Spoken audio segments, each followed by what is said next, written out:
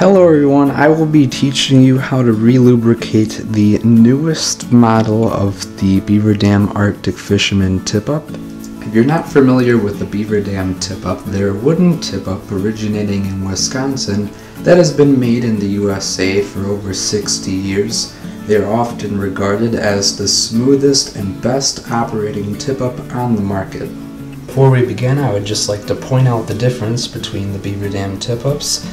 The one here is the old version, which requires a heat gun and you have to remove the solder by melting it.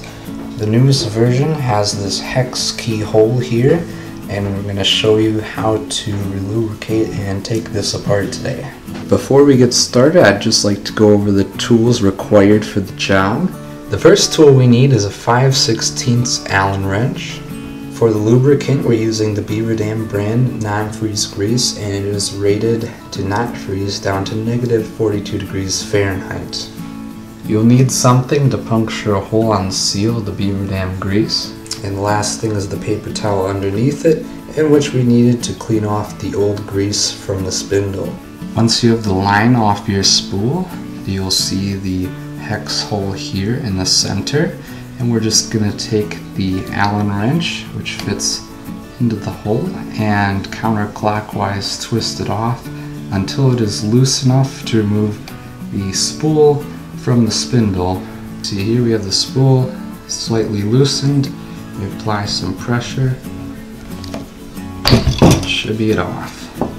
You'll see you have the line guide and the rubber stop. You do not need to worry about that. That just stays on the outside of the cylindrical tubing. Now on the other side of the Beaver Dam we have the spindle loosened, so it should pull nice and easy out of the holder. I would just like to take a note that my spindle is slightly bent nearest the top. Now we'll see if I can make a small adjustment bending it.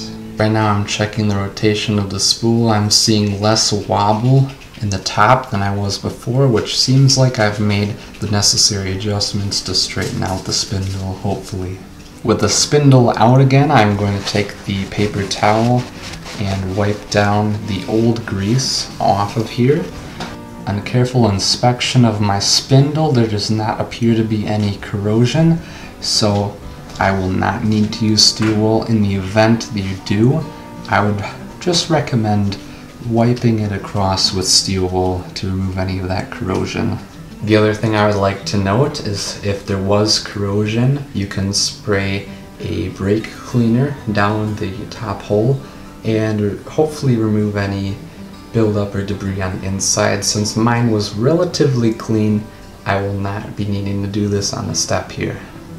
It appears on this container, this is plastic here, so we're gonna have to find a way to poke through it.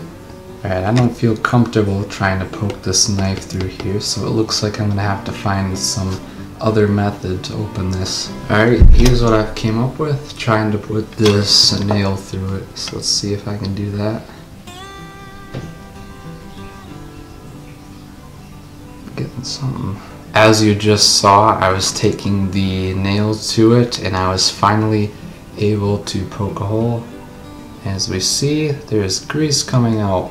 Now that we have a hole punctured, we can screw back on the retaining device that concentrates the grease at the tip.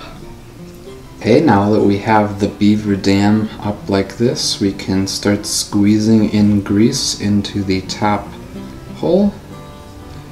It's coming out there. It'd be also a good idea to put that paper towel beneath it.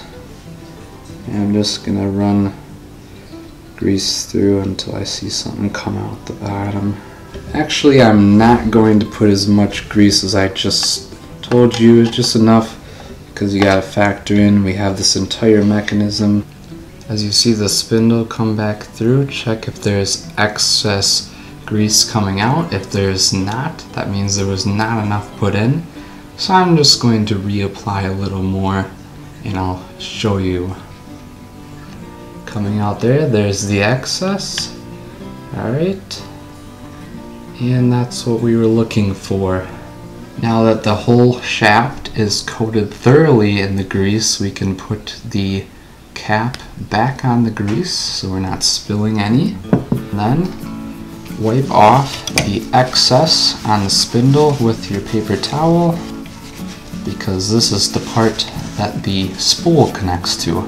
You might be wondering, before you took it off, there was a little bit of play here. You do not need to worry about getting that right, because the end is keyed where you reattach the spool.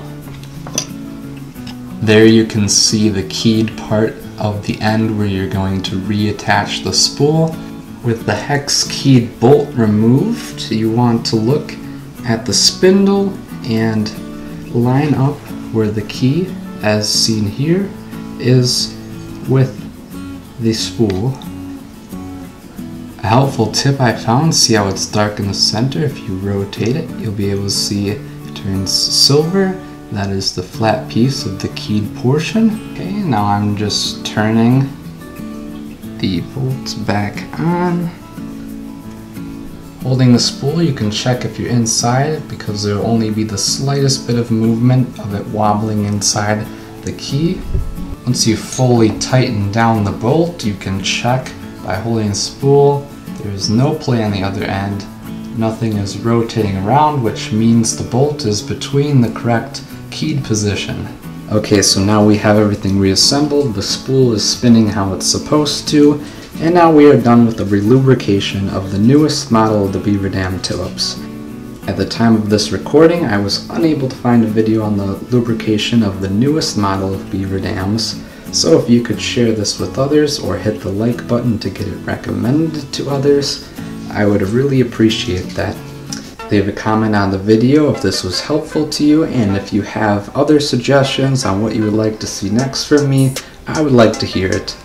Thank you for watching the video, and I hope to see you on others. You can check me out on Instagram, which is linked down below. I also have merchandise out now, which includes t-shirts, sweatshirts, hoodies, hats, mugs, socks, and bags, backpacks, and all sorts of things. You can check that out, as well as the Instagram, which are both linked in the description. I look forward to seeing you on the next video of Tankers Outdoors.